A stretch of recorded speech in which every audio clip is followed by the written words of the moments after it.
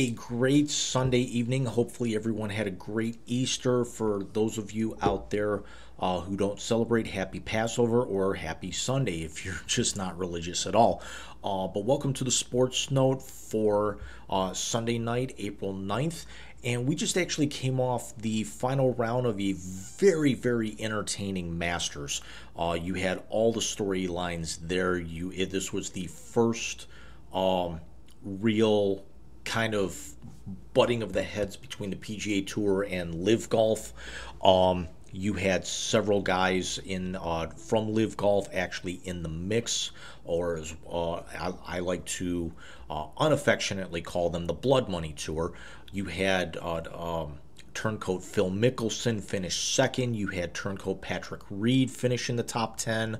You actually had Brooks Koepka, another turncoat, who was actually in the lead for the first three rounds and then started off steady alongside of eventual champion Jon Rahm through the first 5 or 6 holes, and then started to go downhill. Had a double bogey, I want to say on 8 or 9, fell out of the lead, and then Rahm just kind of took off from there, playing very, very smart golf en route to winning his first green jacket, and it's his second career major after winning the U.S. Open a couple of years ago.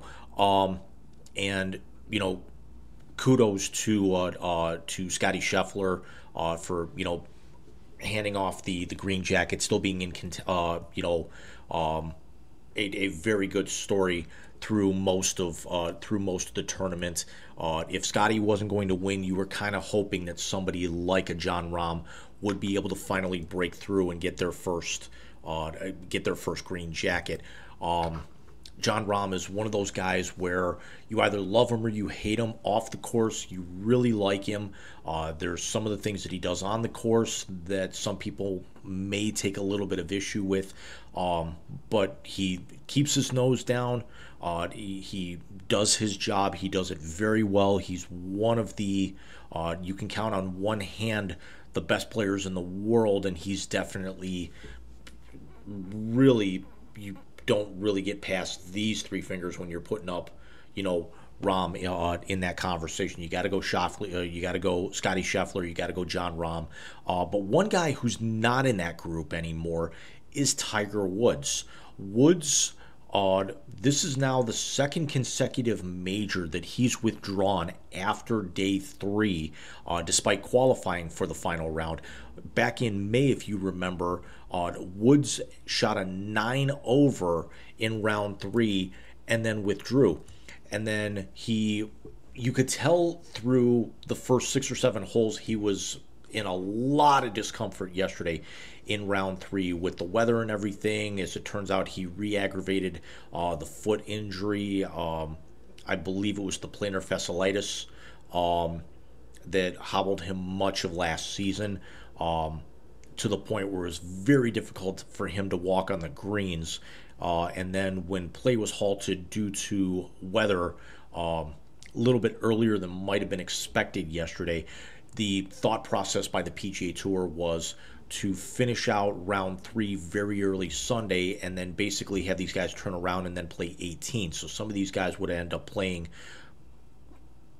probably 20 to 24 holes in a lot of aspects, especially a guy for Woods who was not going to be in contention and was going to actually have to be one of the first people to tee off and then have to kind of wait for everybody to finish up. Was going to be one of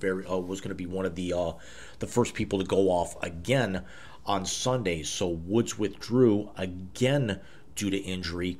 And can we finally now start to talk about the fact that the Tiger mystique is officially gone in the game of golf?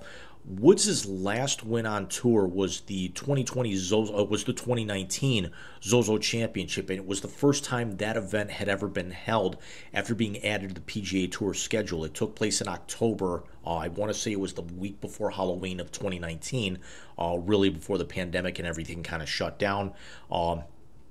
Woods has not won a major since the 2019 Masters, and before that, he hadn't won a major since 2008. So He's not going to catch Jack. He's not going to catch. He's not going to win 3 more majors. He just needs one more tournament to break Slam and Sammy Snead's career record with 82 wins, where they're locked right now. His next one would give him 83, move him past Sammy Snead. He's more than $50 million out in front of, I want to say, maybe 48, 49 million, somewhere in there, on the career money list, ahead of the listen to the 3 guys that he's in front of that are basically within $200,000 separating second from fourth. That number 2 is Rory McIlroy, number 3 is Jim Furyk, number 4 is Vijay Singh. McIlroy certainly is going to get himself closer to Tiger, but he's never going to eclipse Tiger. There's no way that Rory's going to win $48 million more on tour, as Rory is now north of 30. But Rory is still able. Rory resurrected himself and can have a little bit of a career resurgence. Could probably get a couple more majors in there. It's conceivable that Rory right now sitting around, I want to say it's close to 71, 72 million in there. Could certainly get himself into the 80, 85 range. Again, possibly pick off 2, maybe 3 more majors if the cards fall. And that's the great thing about golf, is that it's not it's not penciled in. Nobody actually saw Tiger doing the Tiger Slam, as great as he was and as dominant as he was. Nobody saw him basically. Nobody thought Tiger was going to win 5 green jackets, that he was going to win 4 PGAs, and then he was going to win 3 U.S. Open and 3 British Opens along the way. And then all of his personal life got in the way, and then he's only played, counting this week where he couldn't even finish the final round, he's only played 7 tournaments in the last 3 years, coming off all those injuries after the car wreck, where we all thought he was never going to play again. But the idea that people still hold on to hope with Tiger, it's not good for the sport, because you've got a lot of guys in there right now. You've got your Scotty Schefflers, you've got your John Rahms, you've got guys in there like your Xander Schauffele. To an extent, even as though we hate to admit it, there's still a couple of guys on the Blood Money Tour, like Dustin Johnson, like a Patrick Reed, who were former number 1s or top 5 in the world, and have at least 1 major under their belt, that if things fizzle out, could they potentially reapply for their PGA Tour card and come back there? It's, sure, I don't think it's going to be a lifetime ban for them for jumping over, but they're going to realize very quickly that, the money is there. First of all, look at where the money's coming from. But we're only playing 54 holes instead of 72.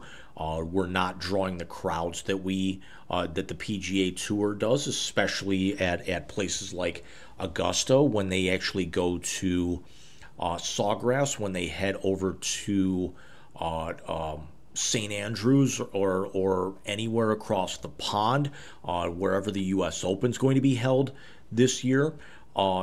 It's not something that these guys are going to be able to get on there, because of those tours being linked and directly falling under the Professional Golf Association and their bylaws. So they had the opportunity to maybe request some change or do something as opposed to defect completely to a tour, again, backed by the Saudi group, for more money and less holes, but it's less shared revenue. It's fewer eyes on the product. It's a lot more ridicule. They're into their second season. It's certainly not going to turn around. I don't see, Tiger defecting over there. I also don't see a scenario where Tiger really plays at a competitive level where he's going to contend for a major in any stage of his career at this point. He's 47 years old. We did see Freddie Couples make the weekend this week, and Couples at 63, the oldest player ever to make the weekend in a major. Kudos to Freddie. But Woods, with the fact that he's publicly admitted he's only going to play in a handful of tournaments and he'll play in majors, if this is another foot injury, who's to say he's ready for the U.S. Open? Who's to say he's ready for the British Open? For the final 2 majors of the year. How many more tournaments is he going to play this year? Could he only end up playing 5 more tournaments this year? When Woods was on top of his game, nobody could touch him. We all know that he was the greatest golfer of his generation. There is no denying that. You don't amass 82 career victories and 15 majors, and basically be nipping at the heels of the greatest of all time in Jack, and tie arguably a guy who's on the Mount Rushmore in Sam Snead for the all-time record, just completely by accident. But the technology has advanced. It's not Tiger having Nike basically revolve their entire golf design around him. Nike Golf isn't even a thing anymore. The technology has caught up, and now he's not the guy out driving everybody else. He's the guy getting outdriven and having to rely on his short game and his approach a lot more than he ever really had to, because he would be such a dominant player that everyone would crumble underneath him. Nobody's scared of Tiger anymore. He had to adapt, but with his injuries, he's never going to recover to the player that he was. And this is actually better for golf in the long run. The less that Tiger is playing, we always will remember that everyone at some point was a Tiger fan. If you were never a Tiger fan, you're denying yourself. So it's better to just admit it and kind of move on. But now this is Tiger. Could he be approaching maybe Tom Brady or Michael Jordan, areas where he's considered the greatest of all time, arguably, but hung on way too long? Does Tiger take a year, maybe 2 off, wait until he's 49 or 50, and then come back and play 10, 12, maybe 15 tournaments in a year and see what happens? Does he maybe go to the senior tour? I honestly think he would much rather hang it up for good than move over to the senior tour at that point with his pride. But again, he's got to realize in his mind he just can't hang the way that he can now, the way that he could not maybe even 5 years ago, before all of the medical conditions arose, with just the crop of players that are out there right now. We saw Jordan Spieth even stay on the front page of the leaderboard for a good chunk of today, after Spieth's kind of had his career renaissance, so to speak. So let me know what you guys think down in the comment box below. Did you guys watch this weekend? What do you think? Does Tiger still have one more run left in him? Does he actually break Sam's record? Does he actually maybe get one more major?